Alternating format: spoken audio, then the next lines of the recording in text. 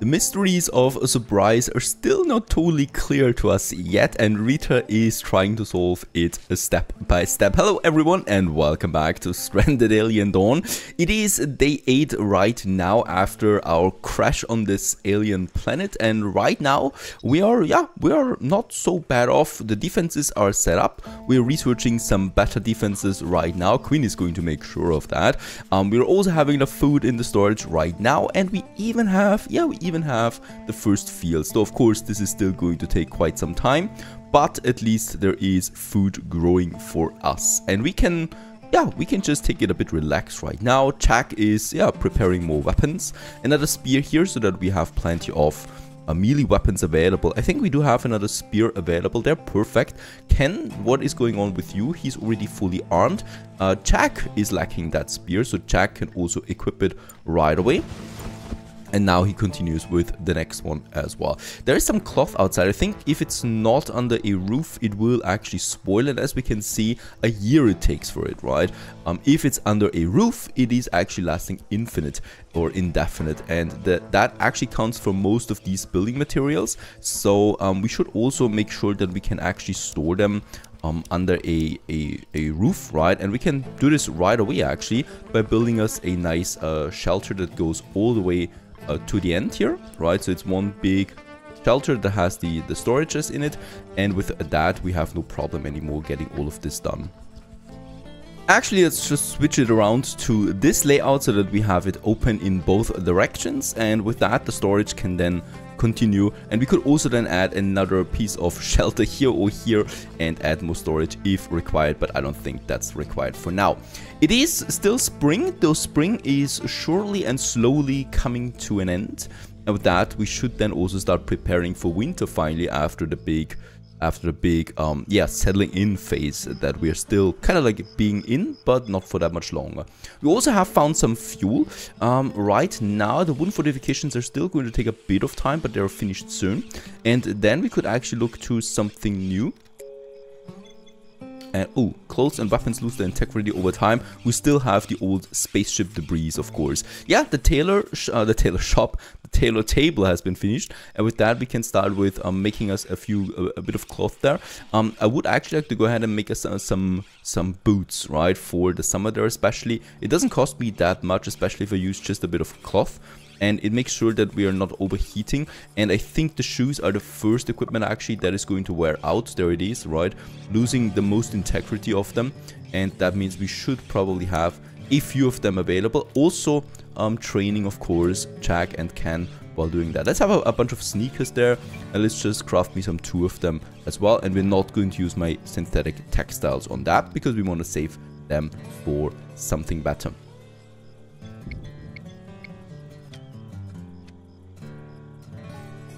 Meanwhile, more aggressive animals spawn. However, as we can see, we also got these flightless birds, and boy, they are not so easy to take down.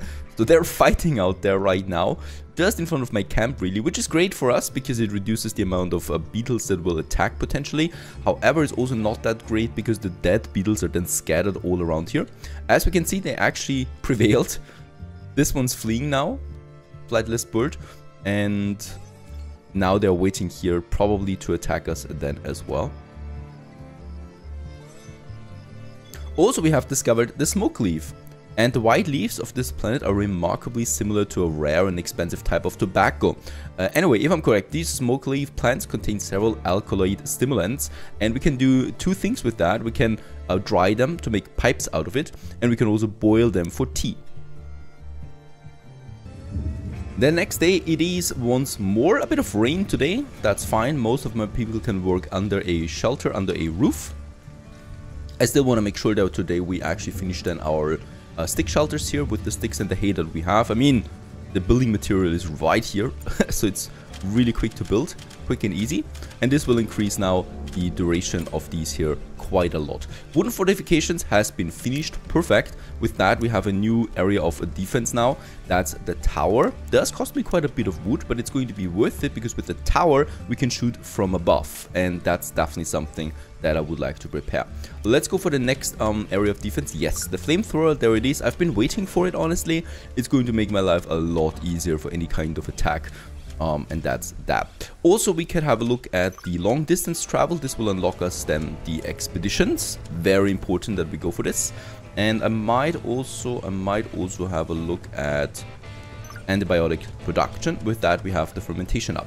Now, the animals are attacking. Didn't take them so long. Off they go. And yeah, being the first test for my new defenses here. Let's take my colonists right away. They're all in here actually. Jack also found some more medicine. How very nice. And let's just get them over. Right now, still no wooden defense. If they had a tower, they could shoot from way further away, right? That's still fine. And as we can see, with a few more bows, we are totally prepared for this. Queen and Rita don't have anything yet, so they are sticking behind a bit. I probably should keep Jack though at the front, because he has the best weapon. And as we can see, those traps are doing an amazing job at keeping those beetles at bay. They're getting stuck in there, bleeding to death, or getting shot to death as well.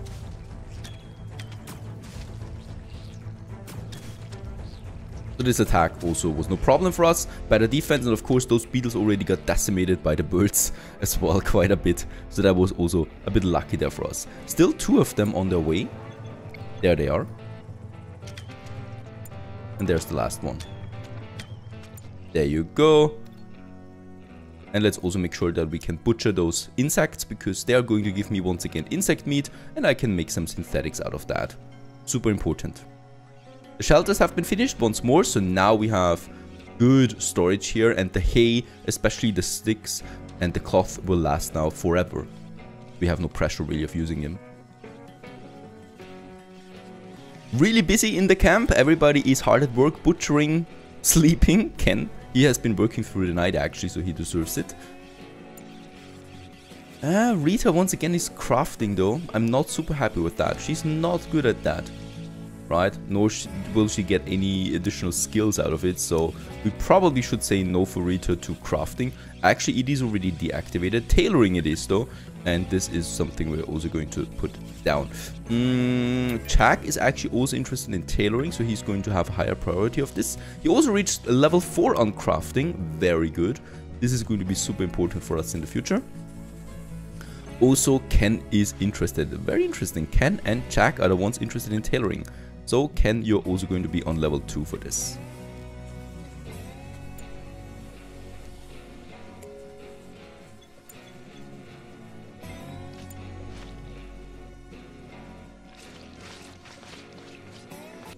Now I will still need more rocks and stone. Over here we got some nice deposits there that we can mine. Perfect. I will need a lot of this for the foundation of our first house. And also we have the flamethrower. So this is another piece of equipment, another piece of a defense that I want to have. It requires 20 metal alloys, and lucky us, we have already some of them now thanks to our furnace, right? So we can go ahead and let's actually start with that. Let's make sure that we have a nice cone here where the flamethrower is looking in, right? So I would like to have one here, and we can have a second one then on the other side, perhaps a bit further away from each other, so that we get a good area of overlap there for any kind of animal that would like to join then into my to my camp. This also gives me then room to have a tower on both sides. So we're going to have then one tower here and one tower on the other side for defensive purposes. And of course, with all of that construction, we need a few more logs. So let's cut down some trees over there. They're regrowing again out of these bushes, so in that case we should have plenty of trees close by, and we have huge forest over there, but that's a bit further away, of course. Not something I can do right now. It would take too much time. Things are going well. I think we've also, yeah, we got the smoke leaf now that we would be able to also use then. We also have these smoke leaf bushes though that I can also then just always harvest if I want to. Also next up, we can also prepare already the next construction site, which is this area then. So let's cut down a lot of these bushes there.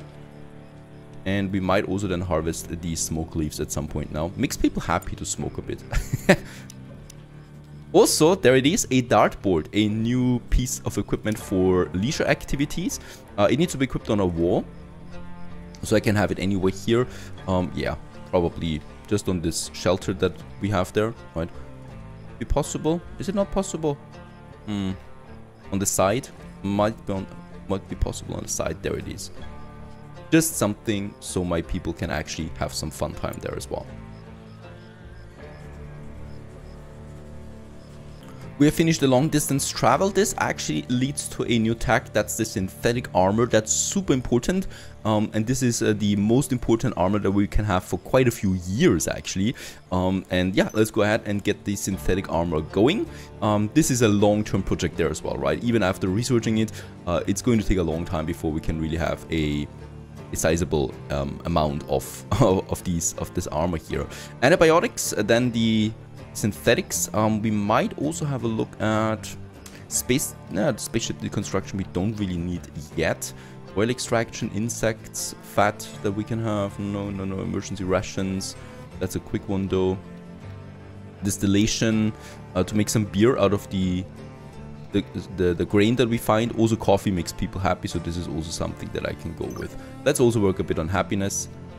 And then the emergency rations as well. So quite a lot to research for Quinn, most likely. The next day is dawning. It's day 10. It's probably the last day of spring or the second last day. Either one. And let's have a look at that. A thick column of smoke is rising from a nearby area. This unlocks the thick smoke expedition. Speaking about expeditions, we have the long distance travel. There it is. And yeah, we can with that build now a hot air balloon. It's a really big building, and also it's an expensive building, right? So 50 cloth it takes me. Also 10 alloys and 20 sticks. Let's actually have it somewhere over there. Easy to see and easy to, or actually also over here. So this could be a farming area at some point. Decisions.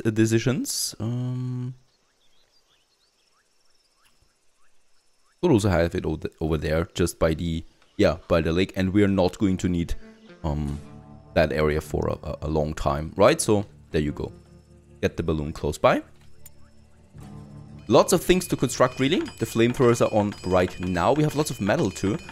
Might need to make more alloys then. There's the next tower, or the first tower actually, and there's a flamethrower now.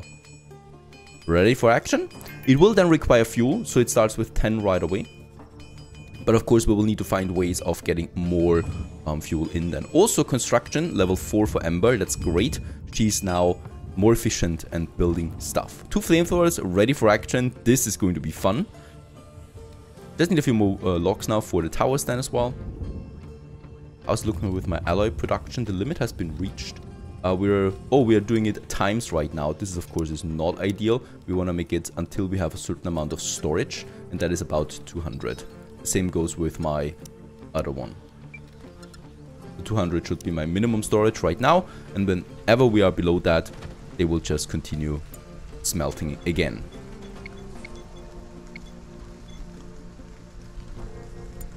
Food-wise, yeah, we are getting really low there now on the food side.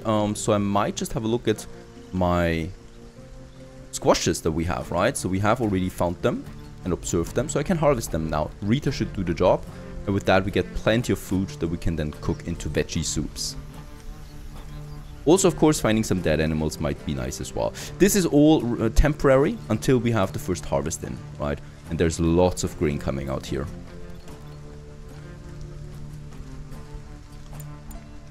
And Rita is going for some farming. This makes her happy, even though she's soaking wet.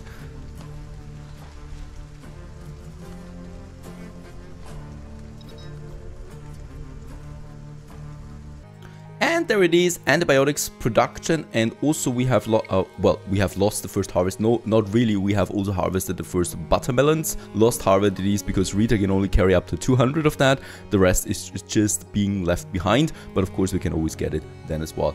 And with that, there's a bit of food coming in as well. And with that, we also have a new recipe then here, and that's the veggie soup now that I can have as well. All the way up to 3 we have then.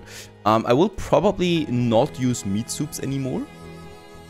I mean, we still have a bit of meat, but it's going to spoil now soon.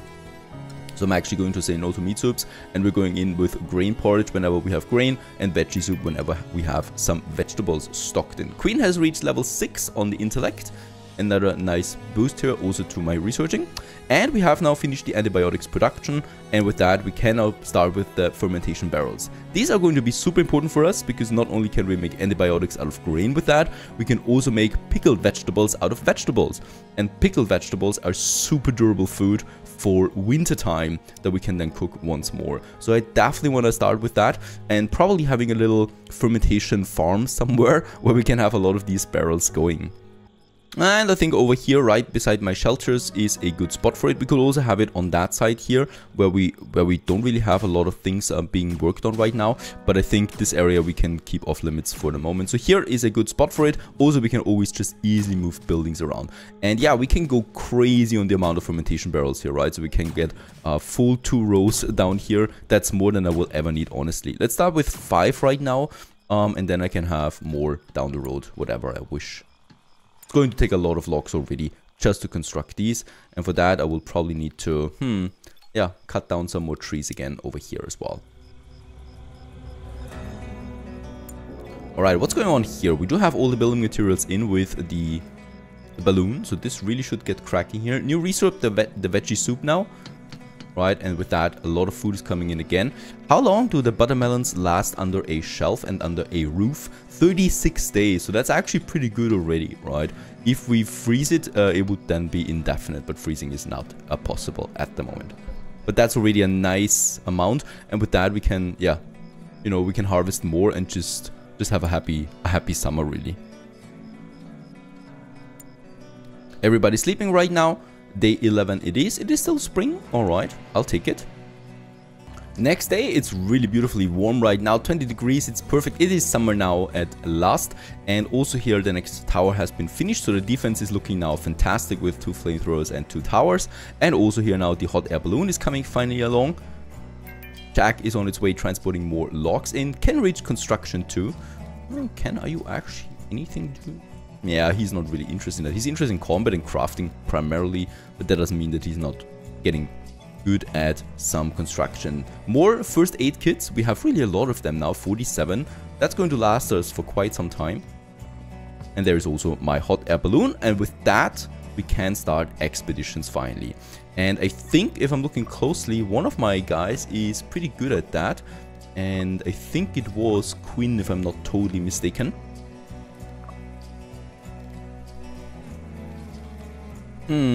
Wasn't he the guy? There it is. Explorer loves going on expeditions. Expeditions take less time. That's the one. And with that, Quinn could go on. He's researching right now, but that's okay. We don't need to research all the time. Wasn't there a... Yep, there's the thick smoke over there. Oh, we need to still supply the hot air balloon with fuel. 30 it takes us. That's a lot. So we should also have a look now at fuel production. And for that, I do actually need manure, right? And out of manure, we can make food, fuel. So where there are animals, there must be also then some manure. So let's just have a look at that. Really? No manure here? We do have lots of animals on that side. There's lots of here. There is manure, right? So there it is. And we can observe it. And out of manure, we might actually do some interesting stuff then. You'd be surprised. I think Rita probably can do it, or Amber. She's going to observe the manure now. Off she goes. Yeah, hot air balloon now has all the resources in, so we can do the thick smoke expedition. Quinn is going to do this, and he's going to be pretty happy about that. To also see the world now, finally. It's also risky, of course. He might never return. Please don't finish researching first though. There it is, on an expedition. Take some medicine with him, and off he goes. Amber, meanwhile, starts observing the manure. That's actually a quick task. Ken continues with the mining for our foundation that we're going to need. And goodbye, Quinn. I hope you come back in one piece.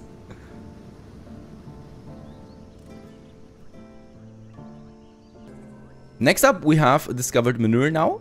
Extensive observations of the object, I concluded that this is indeed the byproduct of common metabolic systems known on many worlds as manure. However, this one seems to be secreting small amounts of flammable liquid that could be collected and used as fuel.